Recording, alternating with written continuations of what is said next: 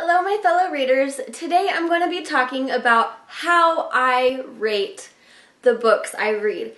Now I'm very similar to the way Goodreads has their star program with the 5-star rating.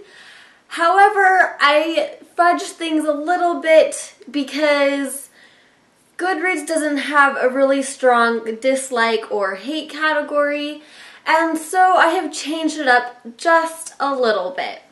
So here we have a 1-star because I do not give books a 0 stars. I've never deemed a book worthy of a 0 star because I don't even know what I would give it. I mean, unless it was like complete garbage.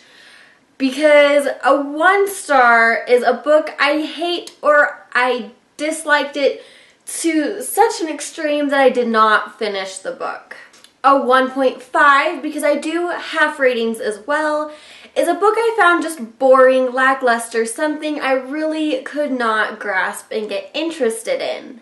A 2-star rating is a book I disliked most of it. It didn't really have any redeeming qualities. There was maybe a couple things I liked about it, but for the most part I disliked it.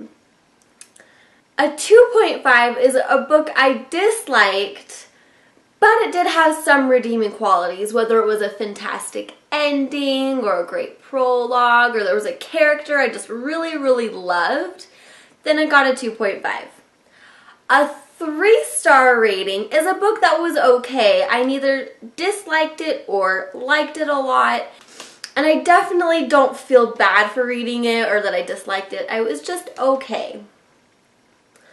A 3.5 was a good book, something that I did like. It was fairly fast-paced, well-written. There might have been a few things that I didn't like going on, a couple plot lines or character side stories or characters in general that I didn't like, but for the most part I thought it was a good book. Now a 4 out of 5 is a great book, something that I really highly think about. There might have been 1 or 2 bugs in it, but I still really loved it, would recommend it, and I would definitely potentially pick it up again in the future.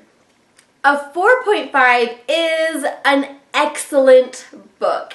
Love the writing style, the plot, the background, the setting, everything about it, but there might have been a little smidgen of something that irked me. A 5-star rating is such a great, phenomenal, fantastic book. I will definitely reread it in the future. No questions, hands down, something I love so much that I can't stop talking about it. Anyway, that is my basic 5-star rating skill. Every once in a while I'll come across a book that deserves a 1/4 star because it doesn't quite fit into the half or the full star category.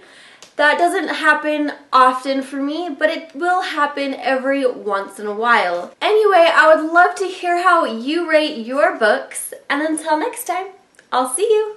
Bye!